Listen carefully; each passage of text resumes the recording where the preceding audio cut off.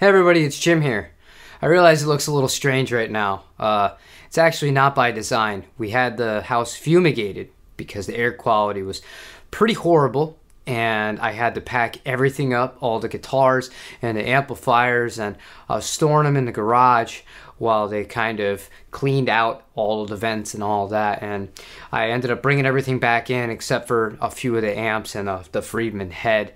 And I haven't really felt the need to kind of put it all back together yet because I've had a lot on my mind. But what's funny is while we were actually in the garage waiting, because I didn't want to leave the house and have the possibility of, you know, just something bad happening. I've had a lot of bad luck lately. The last thing I need is a bunch of my gear stolen. So we were sitting in the garage, my wife and I, and a few records showed up in the mail, coincidentally. This showed up the day before. I just wanted to shout it out. This is by a viewer of this channel. Wiped Out NYC, surf music, really aggressive, really fun. Definitely check them out. But the two records that came while we were sitting in the garage waiting for them to finish up. First, somebody I talked about a lot, Tobias Hoffman. This is his latest record, Italy. I haven't gotten to listen to it yet, and the same goes for the rest of these records. It's been really busy, and my father's been in town. But super excited. One of the best people you'll ever see grace this platform. Then this one, which is where my head really started to go crazy. It's Corey Wong. The name of this is The Lucky One. And I think it's so symbolic, and the title is so misleading of this record. It's Corey with his one blue Highway 1 Stratocaster. Corey Wong is not lucky. I think to call Corey Wong that is disingenuous, to say the very least, because he's hard-working. He's busted his ass to get where he's at right now. And he's earned it. I don't think that there's a shred of luck involved with somebody's success like that. And it got me to thinking about what I want to actually do in music, what I've always wanted to do in music, because I'm going to let you on a little secret. If you were born in the 80s, I was born in the early 80s, or 70s, definitely. Maybe even the 90s. And obviously before that, there's no way that this would apply to you. When I started, my dream with playing music was not to be sitting in front of this freaking camera and talking about gear and comparing gear and showing you new gear. I realize times have changed, and I'm fortunate because it does pay for a little bit. Does pay a few bills. I'm not getting rich, not anything like that. And I do have a pretty successful thing going on here as far as the buying and the selling of guitars. But I think about people like Corey specifically because he didn't get as sucked into this. Just did it with his main guitar, a Highway 1 Strat. And the only other one he had for a while that he would gig with was a second Highway 1 Strat that had the same exact color finish on it. He was more focused on becoming an exceptional guitarist, composer, and writing and doing music. Now I realize that not everybody who watches this channel has the same goals. Perhaps this is like a hobby to you. I totally get that.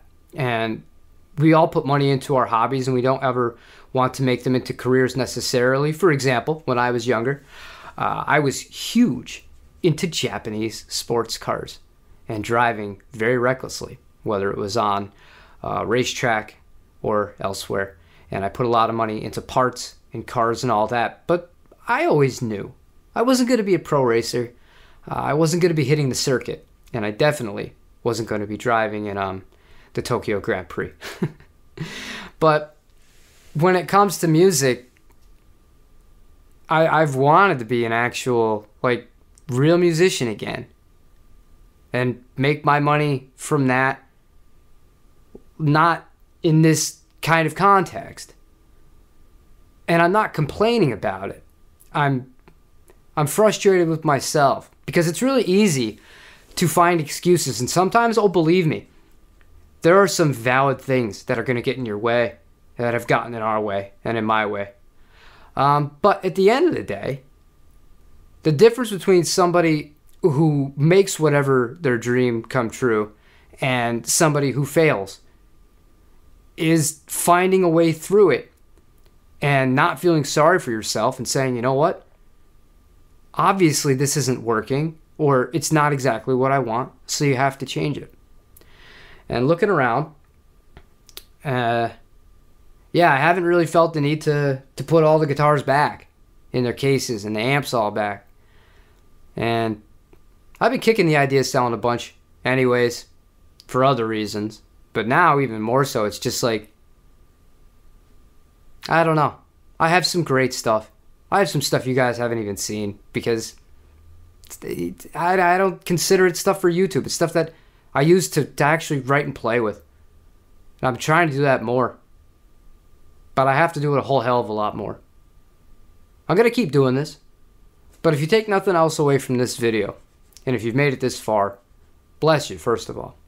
But having all this crap, not that it's crap, I'm just calling it crap because it's just, they're things, they're tools. Having all of it, it doesn't make you happy. It's just stuff you have. You know what I mean?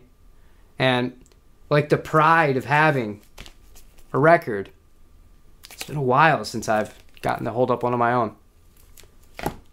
That's worth so much more than buying another guitar, no matter how freaking rare it is, or how much it's worth, or how much I can resell it for, although the business aspect of it is, you know, fairly important to this operation. But I digress.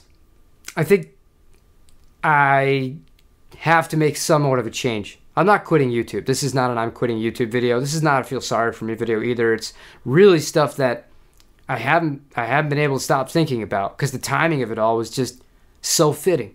It really was. And yeah, we'll see how things go. And we'll see what happens. But I'll still make videos here and there. And we'll still stream. And I hope that, you know, you enjoy it. But before I go rambling too much, because my brain really is all over the place, I'm going to end it because I don't have a guitar in my hand. And I don't have a guitar to plug into an amplifier. Or an amplifier to plug that guitar into. Would have been the correct way to say that. Thank you for all the support over all these years of doing this. And if things change, hopefully, no, they will be for the better. I'll see you when I see you. Have a great rest of your day.